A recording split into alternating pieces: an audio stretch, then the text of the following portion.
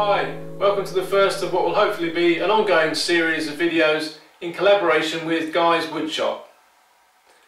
We're hoping to be answering questions from people getting into woodworking on some of the basics. Guy's going to be focusing on power tool solutions to problems, and I'm going to be focusing on hand tool solutions. And when we've shown a solution to a problem, we'll get together and discuss the pros and cons of the power tool method and the hand tool method. So what's happening in this episode? Well, we've been asked about wood that's surfaced on four sides, also known as planed all round. Basically that means wood that's been prepared to thickness and width, and that the faces are at 90 degrees to each other. Although you can buy lumber that's been planed on all sides, the chances are by the time you get it back to your workshop, it's going to have bowed a bit, twisted a bit, cupped a bit. So we're actually going to ignore that and just consider material that's come straight off the saw. This has come from a timber mill, straight off a bandsaw, got rough sides, rough edges, and it's roughly rectangular in section. What do we look for first? Well, is either of the sides flat? I've got a lovely flat bench, which is a great asset for a woodworker, and just by laying it on the bench I can see it rocks a lot. It's not flat. If I didn't have a flat bench, I could use a straight edge to determine that.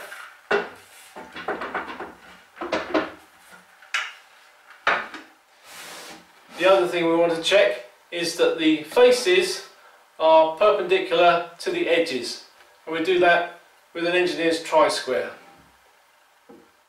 If I place a tri-square stock hard against the edge and gradually move the blade towards the wood, we'll see that the tip touches the wood there, and we still have quite a big gap up near the stock, showing that it's clearly not square. To check for twist, I'm going to use some winding sticks, basically two parallel sticks. Put one near one end of the wood, one near the other end, and sight across the tops of them. Here you can easily see how the far winding stick comes into vision on the right hand side before the left hand side, showing that this piece of wood is in twist. We also need to check the thickness of the material, for which I'll be using some dial calipers. A few measurements, and I can quickly see that there's a variation in the thickness. And of course we'll need to check the width as well. And again, that's not consistent. What we're aiming to get is a component like this one. Obviously we'd hope to harvest something a little larger from that long board, but what I mean is this is lovely and flat, absolutely no cup in there. The edges perfectly square to the faces, exactly the same thickness throughout, and with no twist in it. The only cutting tool I'm going to use to do this is a jack plane.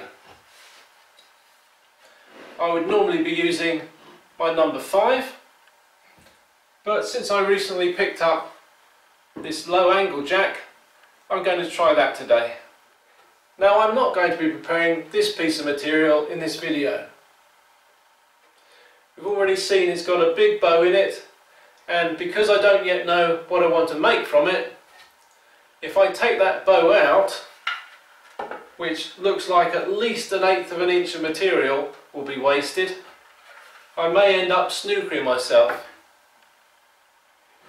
One of the first things I like to do before I prepare the lumber is to decide what components I want from it. And if I was going to use a short section of this board, checking that with a straight edge, I can see I'll only lose probably less than 1/32 of an inch making that flat. So until I know what I'm going to make from it, this wood's just going back in the stack.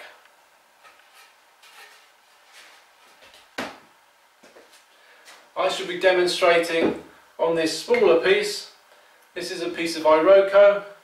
It's actually going to be quite a challenge because it's got a lot of wild grain in it, but we're not too worried about getting a smooth surface straight away. We're looking at getting flat sides, flat edges, square to each other and with no twist. So this will do perfectly well for this demonstration. This has got a bow to it. As you can see, it spins round quite easily. The tri-square blade touches the wood, still leaving a large gap up near the stock. So this blank certainly isn't square. We can also see clearly that it's in twist. The first thing I'm going to do is prepare a flat side. So I've clamped my work firmly on the bench, taking my jack plane, and I'm going to be taking diagonal strokes one way and then the other way.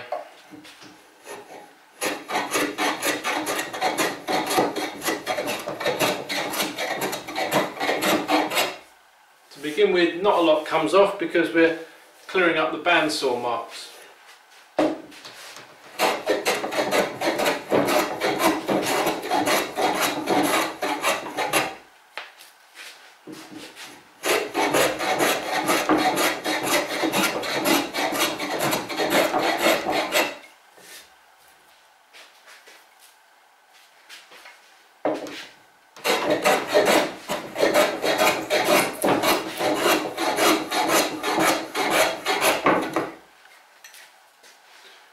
After just a few passes, I can check that with my straight edge.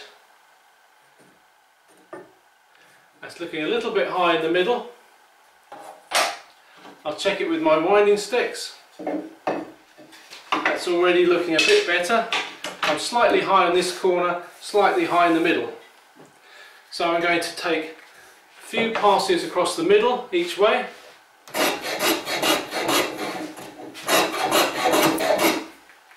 I'm going to take a partial pass on this corner.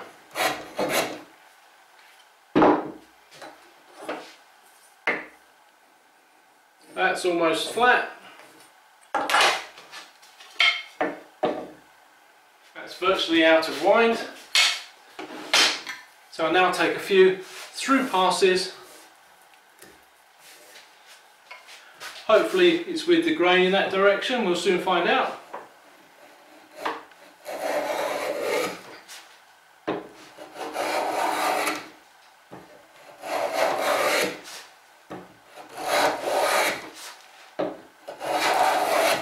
I've just taken 2 sets of shavings.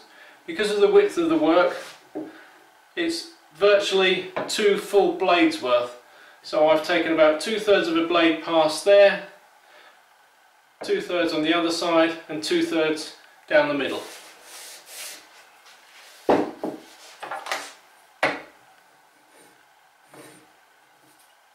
Still a very slight hump in the middle, so I'm going to do a stop shaving, or a set of stop shavings, cutting from here to there.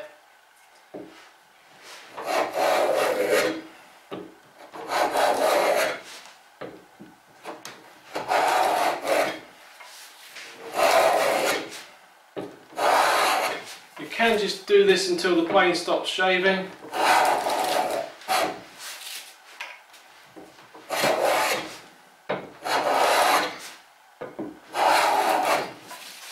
But I've got quite a thick shaving set on the plane, so I don't want to create a huge dip in it.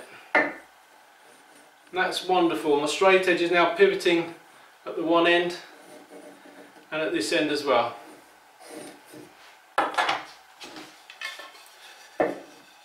Just recheck the twist. That's no longer in twist, so we've got one flat side, and we call that the face side, and I'll just make a mark on there to remember where I prepared it.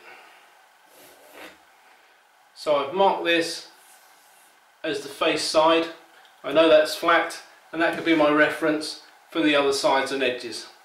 I want to prepare a face edge now, which will be at 90 degrees to the face side.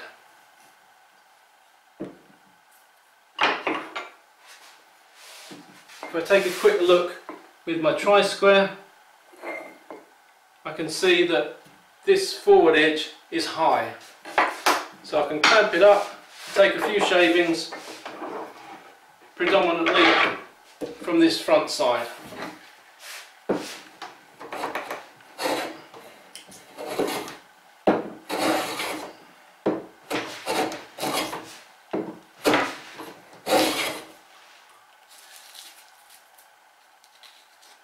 And I've got the grain sticking up here, so I'm getting some tear out. I've taken a few fine shavings from the front edge. Go back and check it. What I'm aiming to do is to lower this front edge slightly so it would be square with the back edge.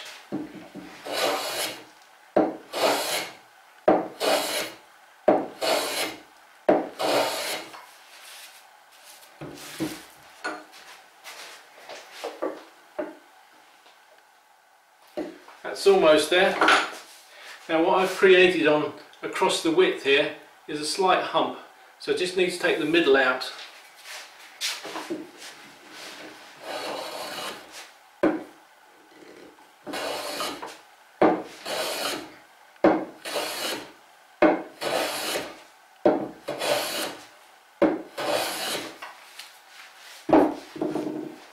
Let's check how we're going. And that's much better. Still slightly high towards, from the middle towards the front corner here. So I'll take a few more stop shavings.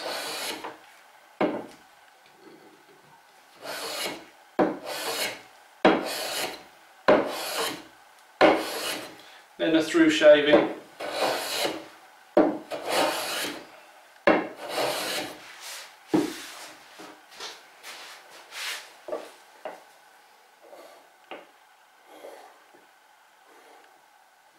And that's virtually spot on. One more set of shavings and we'll have a face edge.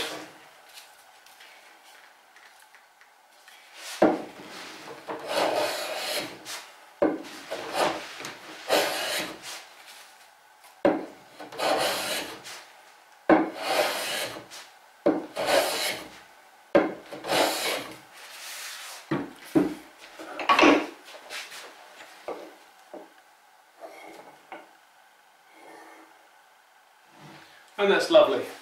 I'll mark that as my face edge. Now I need to prepare this face to be parallel with the face side. Checking the thickness around the board, I've found that this end is thicker than this end. So I'm going to take some stop shavings from here, starting from the edge, stopping before I get to the other end, until I bring the thickness down to the same at both ends.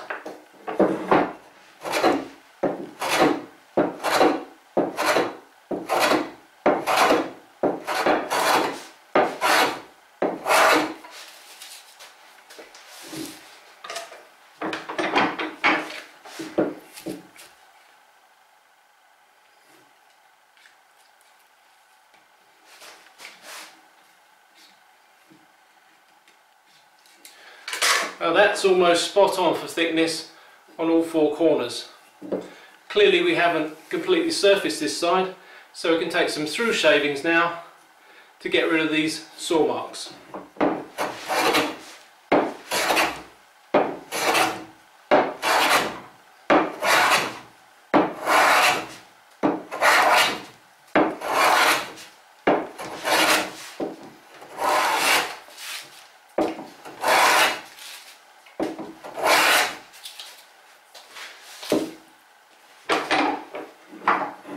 So all the saw marks have gone.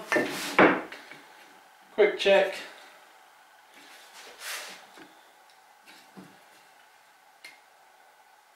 And that's perfect. Now all we have left is this final edge to do. So in a similar way, that's going to be based on thickness.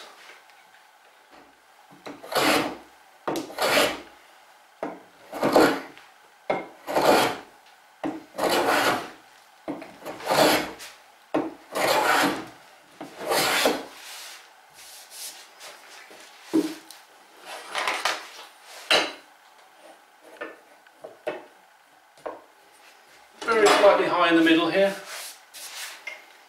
So stop shaving.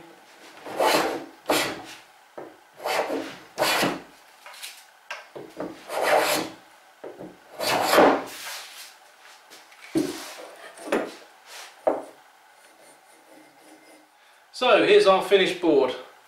Parallel faces, parallel edges, with no twist, and lovely and square.